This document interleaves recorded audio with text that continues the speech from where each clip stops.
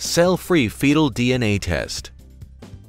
It is a non-invasive prenatal screening performed as early as the 10th week of pregnancy to assess the risk of a developing baby or fetus having certain chromosome disorders.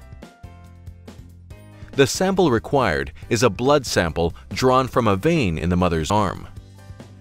Cell-free fetal DNA is genetic material that is released by the placenta and circulates in small quantities in a woman's blood during pregnancy, starting in the first trimester and increasing throughout pregnancy.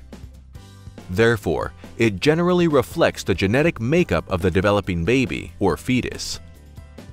This includes the presence of extra chromosomes or trisomies, such as Down syndrome or trisomy 21, Edwards syndrome or trisomy 18, and fetal syndrome or trisomy 13.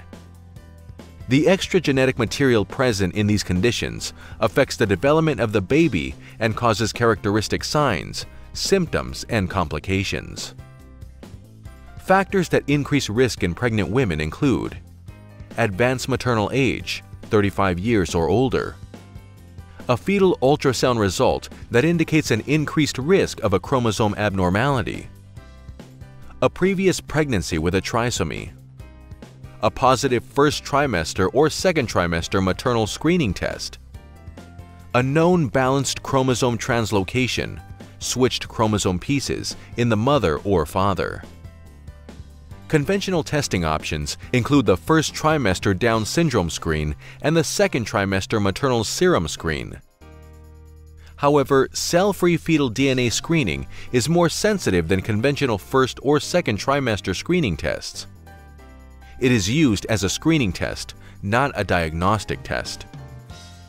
If there are abnormal findings in this test or in the other routine prenatal testing, then more invasive confirmatory testing using procedures such as chorionic villus sampling or amniocentesis may be indicated to diagnose a chromosome abnormality.